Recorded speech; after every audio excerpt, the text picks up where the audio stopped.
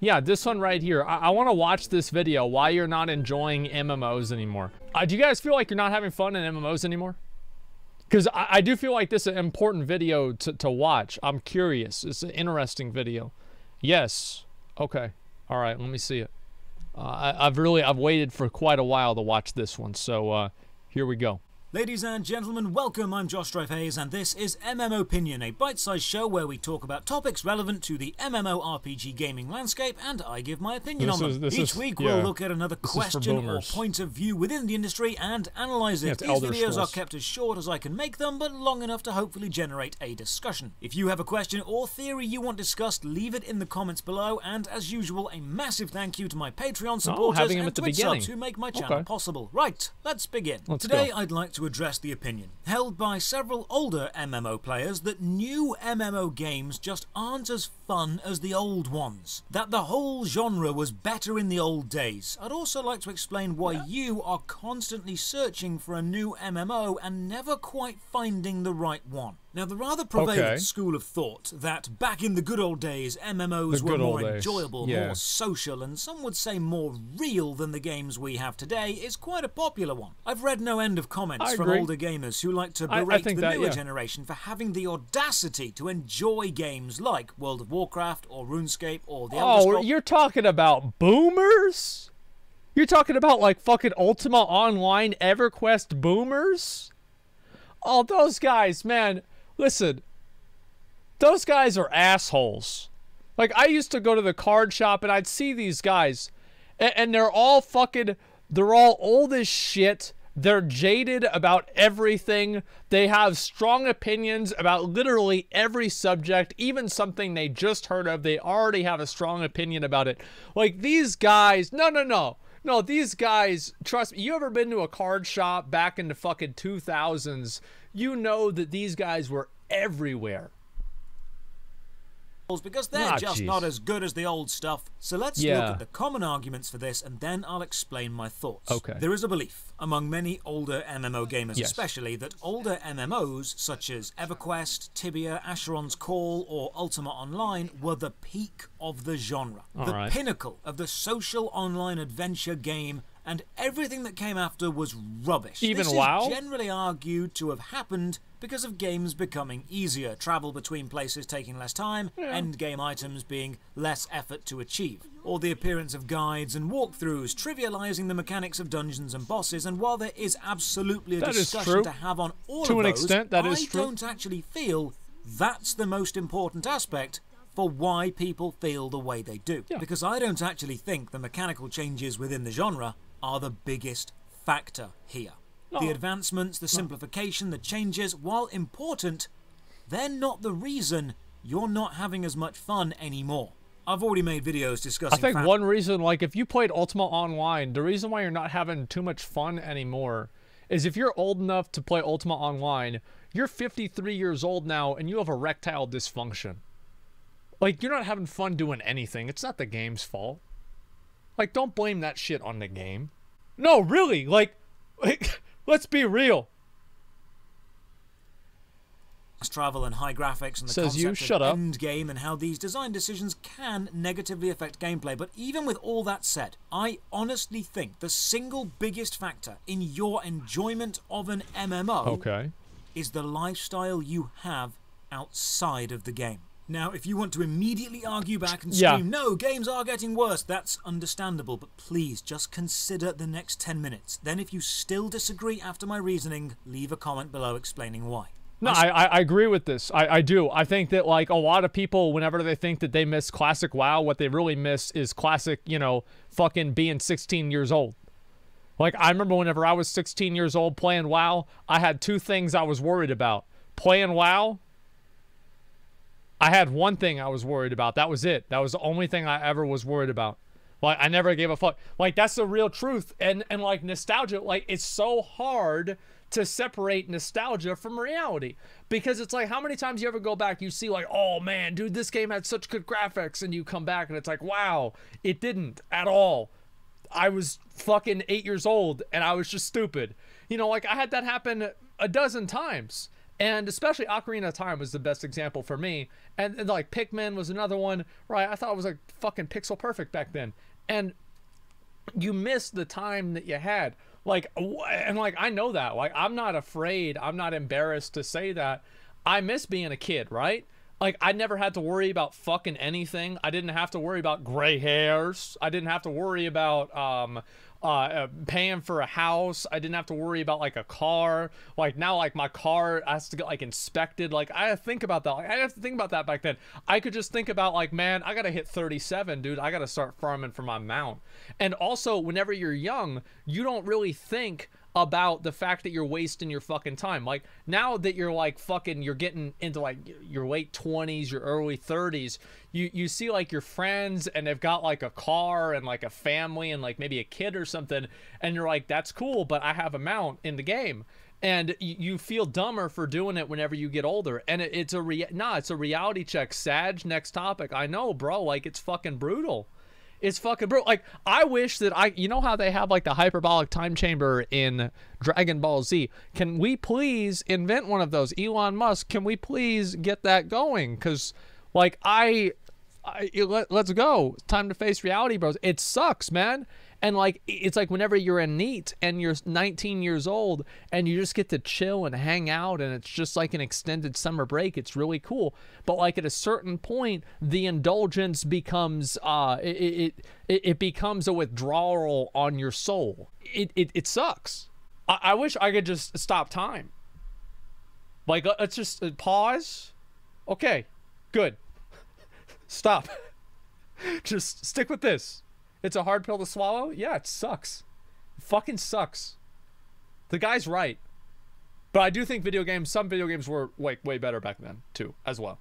Like there are some Super Nintendo games fucking godly. Like, I'm sorry, Secret of Mana, fucking like Chrono Trigger, Super Mario RPG, Super Mario World, Yoshi's Island. Like, these are godly games that are objectively incredible, and they will be incredible. Super Metroid, there's another one. These are games that will be good forever. In 100 years, I swear to God, in 100 fucking years, there are going to be people playing Super Metroid. In 100 years, there are going to be people that are playing Super Mario World. And I have no doubt in my mind that's the case. Spoke to many people who all argued that modern MMOs were dumbed down and easy and less fun than before, although fun is a subjective thing and almost impossible to define. So I asked them to explain to me their greatest experience or adventure or memory within an MMO, their favourite moment of the genre. And I'd like you to do this now as well. Just think, what was the most fun you ever had within an MMO? If you could go back and relive a moment in your MMO life, what would it be? A snapshot, a specific time period, and, more importantly, why? I've asked this question to many people, and okay. I have a very, very specific time of what that is. At the end of Burning Crusade, towards the middle, actually, of Burning Crusade, I joined a guild. It was called Overdose. It was the guild I was talking about earlier. Overdose at that time was declining, right? You know, our rankings were going down, their rankings were going down, and the guild was being seen more and more as a has-been guild. At that point, I joined, and I wasn't really much of a raider. I raided at the very end with them, but other than that, I was just kind of a goofball that showed up in the guild, and I did 5-mans with them occasionally, and maybe Karazhan. I initially got invited in, and the wake-up call was we actually had another guild on the server that killed Brutalis pre-nerf before us, and before then we were the top alliance guild on the server. The only other guild that was ahead of us was Ascent, and Ascent got world first Ragnaros. Okay, so we were still really fucking good. We didn't even count Ascent, and we were even ahead of Ascent in vanilla WoW. They were. So anyway, in like Nax. Anyway, this other guild that we considered vastly below us killed Brutalis before we did. And this was like the biggest wake-up call, and everybody in the guild got it together, and we said, fuck this, we're gonna go hardcore, we're gonna go big dick mode, and we're gonna kill that boss. And that night they brought me in, and they brought a few other people in, and we killed that fucking boss. And you know, we pretty much stopped raiding after that. We just kind of killed it to prove that we could kill it, and then we were like, fuck it, let's wait until Wrath. Wrath comes out, And the other guild killed Sartharian 3 drakes before we did. This was not good for morale. But we had one thing that they did not have. We had, in my opinion, our raid leader at the very end of Burning Crusade quit the guild.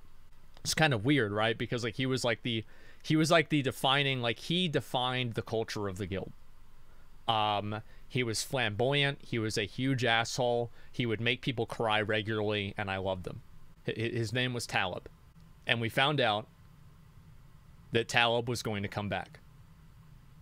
And Talib came back to the guild. And at that time, before we'd even gotten Immortal, before Ascent had even killed 3 drakes on 10 men, Talib came back with the 10-man Nightfall title. Like, this guy had been farming like crazy. And Talib led our guild to get the first kill of Immortal. The first Naxxramas 25 Immortal.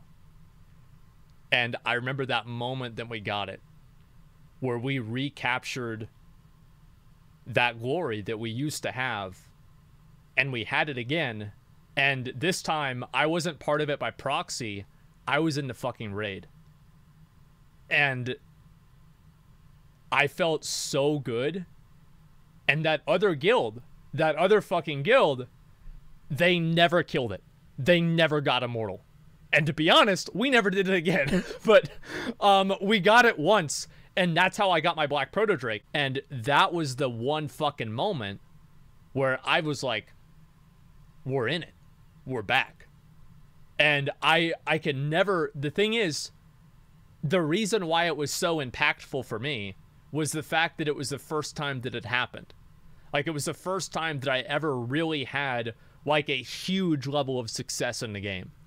Like, and I was really able to, like, establish myself as, like, you know, I'm the top warrior on the fucking server.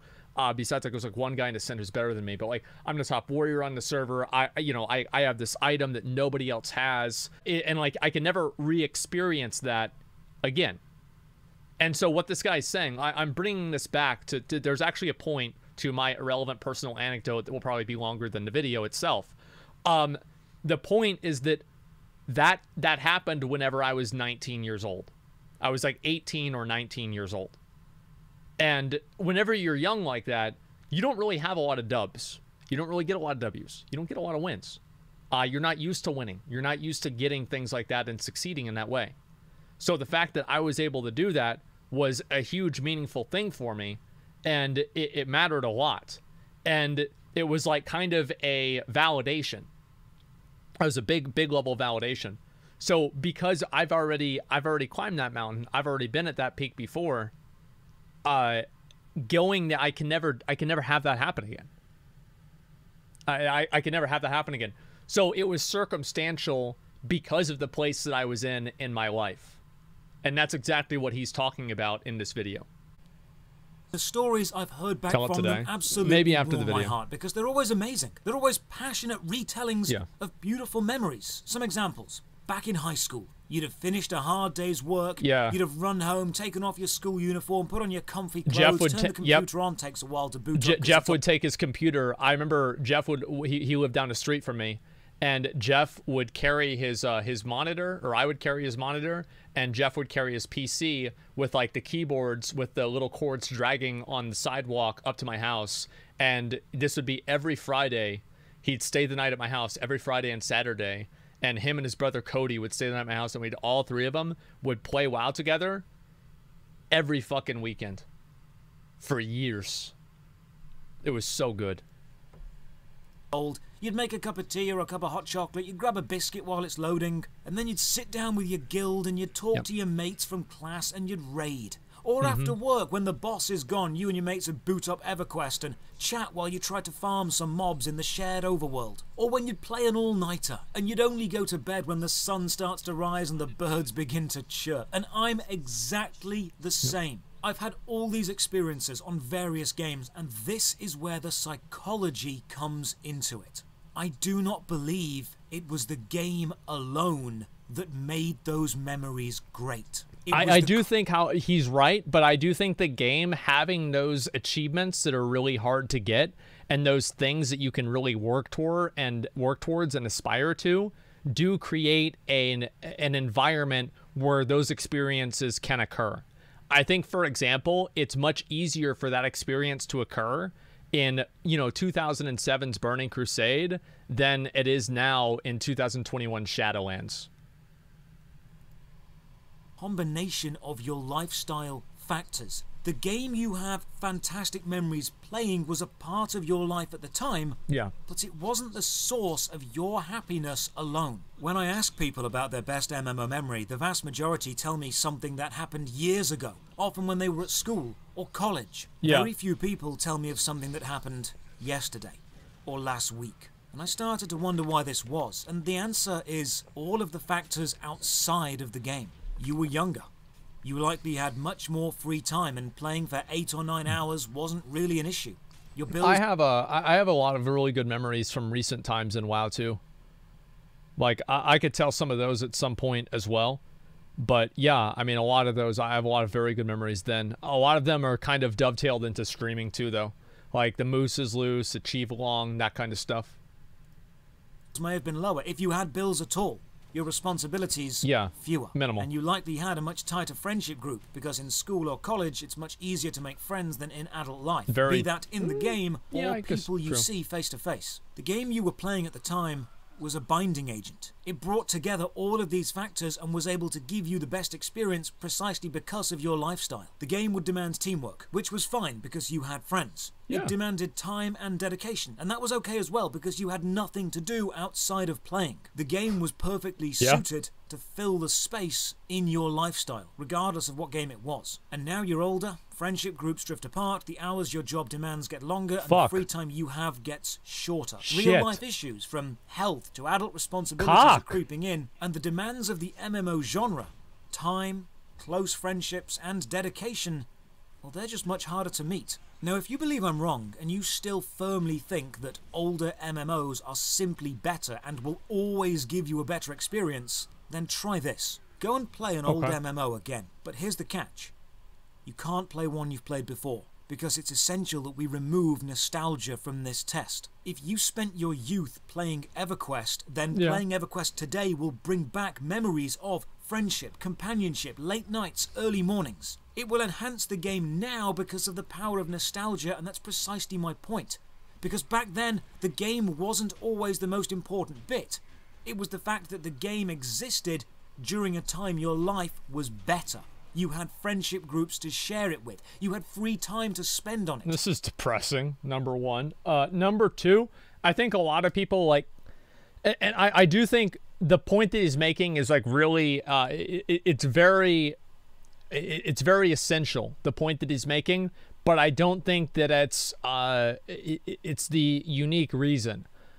For example, a lot of people came and they played Classic WoW for the first time, and they're still playing the game. So I do think that there is an element of truth in the idea that older MMOs are in some ways better. OSRS, I think, is another example of that. I do think there is some truth in it, but I think that it's probably like 60-40. And, like, I mean, just between these two, there's obviously like a million other factors too, but like 60% nostalgia, 40% reality. OSRS. I played a little bit of OSRS. And your effort spent on the game would be rewarded. Truth be told, you could have replaced the game with any other game, and you'd still have friendship, free time, and hard work, meaning reward. Play a game you've never played. If you were a hardcore EverQuest fan, go and play Ultima. It's still online right now. If you spent your time in Classic Warcraft, go and play old school RuneScape. If you used to play Tibia, go and play Meridian 59. The first 3D MMO. It's on Steam right now, and it's free. Because Have you guys ever tried that? Like, going back and playing another old MMO? Like, after people tell you that it's really good, like Classic WoW or OSRS? Probably two good examples. Yeah. But then it's dog shit. Like, I think that one element of what he's talking about can't really be recreated in this, because the fact of the unknown. So, for example, back whenever you were playing Ultima Online, you didn't have like a bunch of different YouTube websites and like channels and, you know, like Reddits that you could just look up what to do in Ultima Online. like a lot of them were products of their time and also products of them being new. So for example, whenever New World came out and nobody really knew a whole lot about the game except for a few chosen alpha testers, it was an experience that everybody went through together. So if you go back and you play an old game, you can never really recapture that because all of the different things that you know in the game are, it's because of somebody else figured it out. Yeah, it's unexplored, right? I mean, the New World part of it, like the, you know, not the game New World, but like the new unexplored world part of it is a huge element to, I think, why people are nostalgic for old MMOs, is because of the sense of mystery. You will get people from absolutely all of these games telling you they are the best game ever, and they are the one true MMO, and they've never found a game as good as them. But the reality, and what they actually mean when they say this, is there was a period in their life when they had a better life, and playing this game was a thing they did during it. If you have fantastic memories of playing an MMO during a period of time in your life when you had more free time, more money, and less responsibilities, and more hair, it's going to make the game seem far more fun. Your first MMO is your first love. It's exciting and new and novel, and everything is heightened because it's a real adventure. You'll never forget your first love. And just as in the world of dating, as you go through new relationships and meet new people, the passion may fade and the spark may not be the same, and you do wonder, what do I need to do to recapture this? Why isn't the person I'm talking to now making me feel like the person I was speaking to years ago? And the answer is, because it's not actually the person's responsibility the feeling was that intense. It was the fact it was new and novel in your life. So many gamers tell me they're looking forward to the next big thing, the next big game they are certain will recapture that feeling they used to have, but they don't realize it's not the game that will do that. It's the lifestyle that they have around the game. Many gamers right now are having just as much fun as you did back in the day playing new games right now. I don't know. Do you think that people, maybe like new games, but what about new MMOs? Do you think people really get like the same experience with new MMOs? I feel like they don't. And I'd be curious to talk to some people that are, you know, let's say like, sounds weird, right? But I talk to some kid that's like 15 or 16 and be like, listen, dude, like what is it like playing Shadowlands? You know, you didn't grow up playing vanilla WoW. Like, what is it like? And I think like that's one of the cool things is you get to ask people and just fucking figure it out.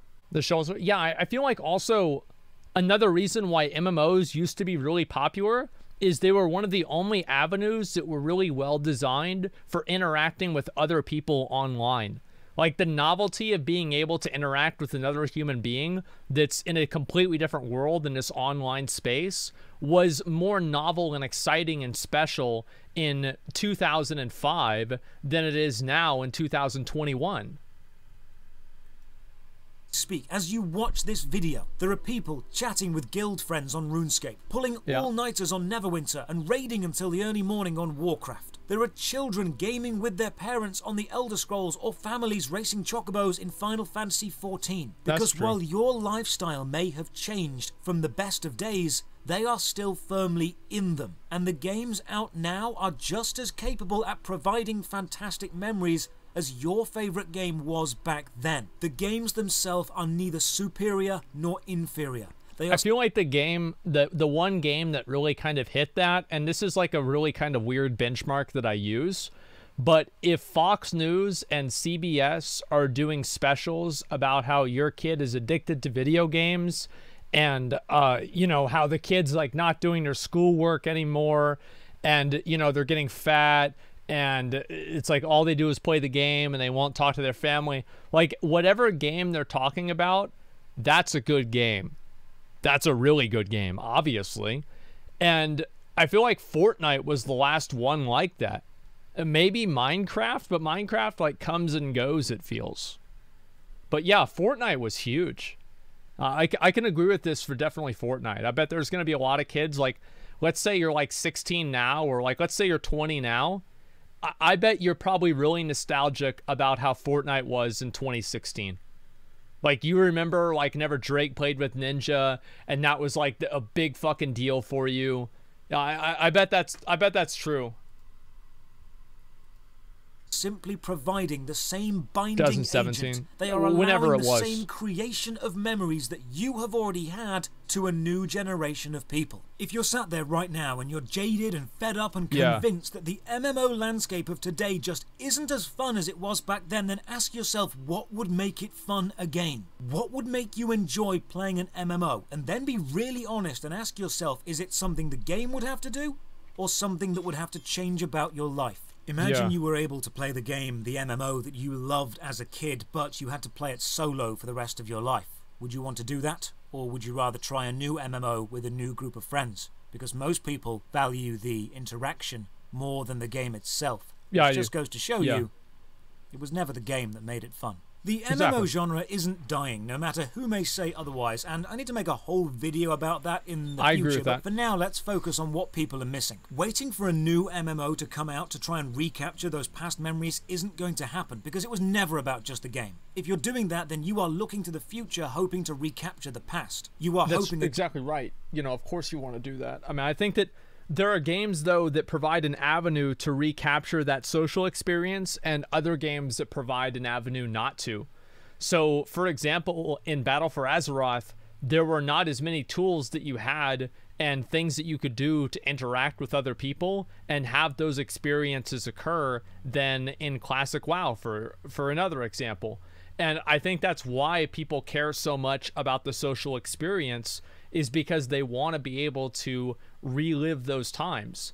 And I think, yeah, obviously it's never really going to be the same, but it can remind you of what it was like. And you can have a game like BFA that's never even going to remind you of what it was like. And that's why people are so excited about Ashes of Creation, or they're so excited about New World, or whatever new MMO is coming out.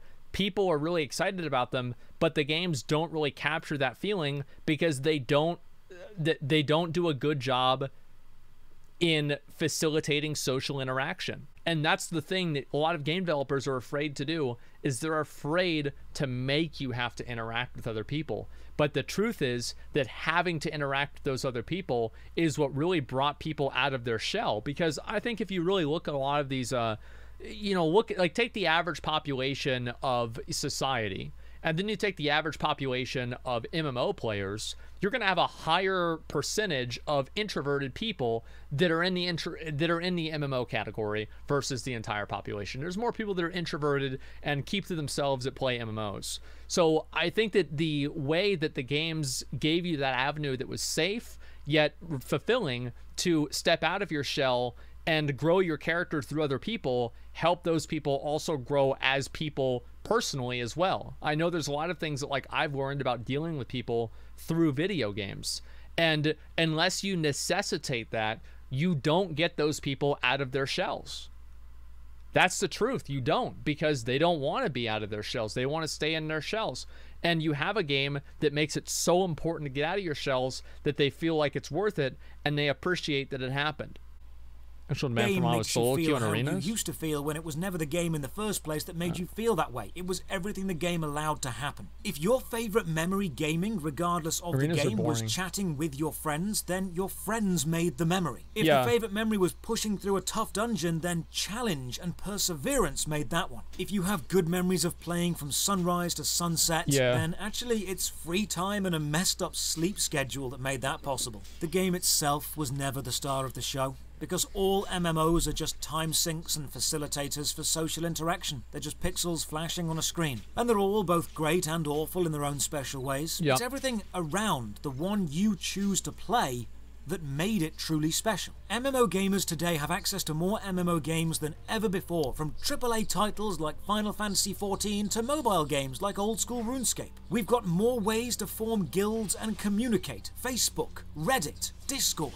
The tools to create and manage guilds and groups. Get everyone together at the same place at the same time. There are hardcore survival games, light-hearted comedy games, and everything in between. You cannot recapture your first love, but that doesn't mean other people aren't experiencing theirs right now.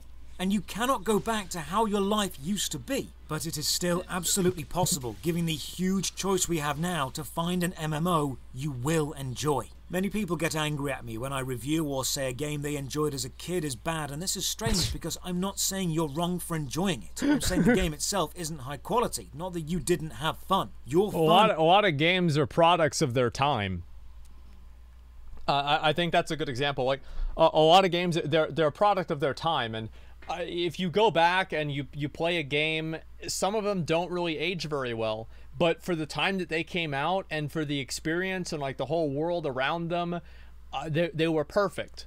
And I think that, like, I was thinking about this the other day, the best way I could create a metaphor for like what America was like before 9/11, and I trust me, it's gonna make sense, just bear with me, all right, is that, do you guys remember a lot of the boomers, whenever McDonald's started having in their Happy Meals the Beanie Babies, and every single person was going to McDonald's every day, and it was like an experience. Like, so Beanie Babies came out in the 90s, and they were this huge collectible item that everybody was excited for, and people would go to McDonald's because they were in Happy Meals, and everybody thought that Beanie Babies were going to appreciate in value, and they thought they were going to invest in these little stuffed animals, and in 50 years they were going to retire on them. So whenever McDonald's came out with their limited line of Happy Meal Beanie Babies, every single fucking person was in that drive-thru, including myself and my mother. And we were sitting there and we would watch the news. We would watch the fucking news, and the news, like on Fox News, they wouldn't be talking about somebody going to jail for not using the right pronoun. They would be talking about the fact that the next Beanie Baby was now available from the McDonald's. And everybody that day would immediately fucking go to McDonald's, and the line would be like 45 minutes long. And nowadays, that shit's never really gonna happen again. Like somebody said, NFTs, it's not the same thing.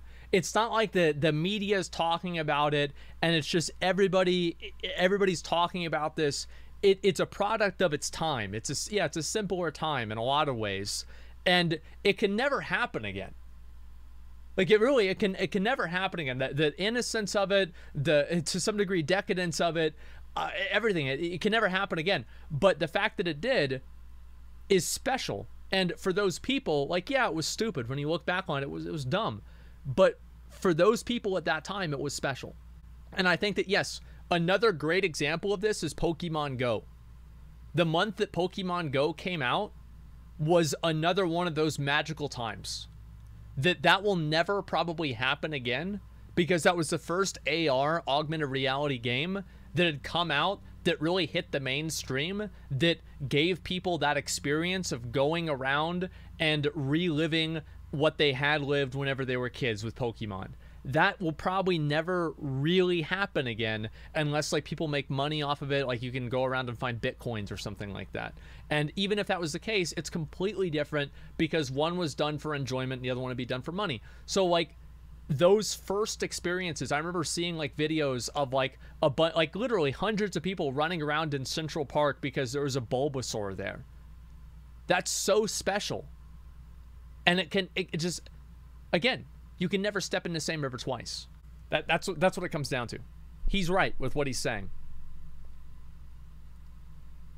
Is still as valid as the day you had it, and the people having fun now, even in a different game to the one you played, they are valid too. And that's just the point. No, anybody who likes video games that I don't like are wrong. It's actually not true. It's a generous thing for him to say, but let's just be honest. Anybody that enjoys things that I do not enjoy are just simply wrong. The mechanical choices it makes and the systems it uses, the graphics, the sound, and the level design are all irrelevant in the memory you have of that fun time. The game you played as a child, as a teenager, as a young adult, you'll be nostalgic for it. You played it with friends or family. You've got an emotional connection to it. You spent time learning it and were good at it, and it will stick with you forever as an adventure you went on, and no one can take that away. no matter how good or bad the game was. If you think the golden age of the MMO is dead and gone just because the game you enjoyed is no longer the same and you're not able to recapture that joy because of your lifestyle, I will disagree with you. I would argue we are living in the golden age of MMOs right now. Ultima... I think that's not true, like, at all. I think that everything else that he said in the video has a lot of truth to it. I think this has relatively no truth to it. Like, maybe, like, let's say Ashes of Creation and New World come out and BC's out. Maybe we could be at the end of the year or the end of next year, realistically, with Ashes. But I don't feel like we are. Online is still online. EverQuest has time-locked progression servers so you can play through every expansion in order. Old school RuneScape is still around, and so is RuneScape 3. Meridian 59 is on Steam. Both versions of Warcraft are out, both retail and classic. Guild Wars 2 is mostly free. The Elder Scrolls Online goes on sale super often, and Final Fantasy XIV now has a free trial. We have more ways to have fun than ever before. But this, and this is the key point to all of this, your lifestyle has changed. There is still fun to be had, and there are still... The thing is also, like, here's another part, and I remember Nixium brought this up in one of his videos, and it was one of the most poignant things that I think he's ever said, and I don't think he even realized that this was the case. But do you remember back in 2008, 2007, 2009, whenever the new WoW earnings call would happen, the new Blizzard earnings call would happen, not Blizzard Activision back then, Blizzard earnings call would happen, and they would say WoW has gone up another 600,000 subscribers, and you felt like you were part of it. You felt like you were there. You felt like you were part of something that was special. You were part of what was happening now. And that's one difference that just flat out is not the case nowadays. These MMOs live and die in 1 month life cycles. You don't see numbers like that happen anymore. Everybody is disconnected, and you don't feel that solidarity, and you don't feel like it's the same type of like MMOs don't have the same level of cultural relevance that they did back in 2006. Like, that's just the reality. They don't. And I think all of these things come together, and that's why the experience is different. Fantastic games being made and played by millions of people right now. But whether you can enjoy them as you used to depends on what kind of lifestyle you used to have and what kind you have now. The MMO genre has changed. There's no doubt about that. But we have changed more. Ladies and gentlemen, thank you for joining me in this episode of MMO Opinion. I think that for everything that he said, except for saying that, like, MMOs are as good now as they used to be, or not really that, but, like, we're living in the golden age of MMOs right now, I don't really think that's the case, because I feel like it sounds kind of counterintuitive, but I feel like the one big MMO that everybody was a part of is what made it part of the golden age. It's kind of like whenever Fortnite came out and everybody was playing Fortnite and you felt like you were part of something. So that's one part of it that I do disagree with. A lot of everything else he said in the video, I think is really true. And I think he brings up a lot of good points. I think obviously this video is supposed to be to some degree confrontational with a lot of the people that say, oh, well, this is, you know, games used to be great back then and now they're not anymore. This video is supposed to be directly confrontational with that idea. However, I do think there's a lot of truth in it. And I agree with most of what he's saying in the video, probably 90% of it.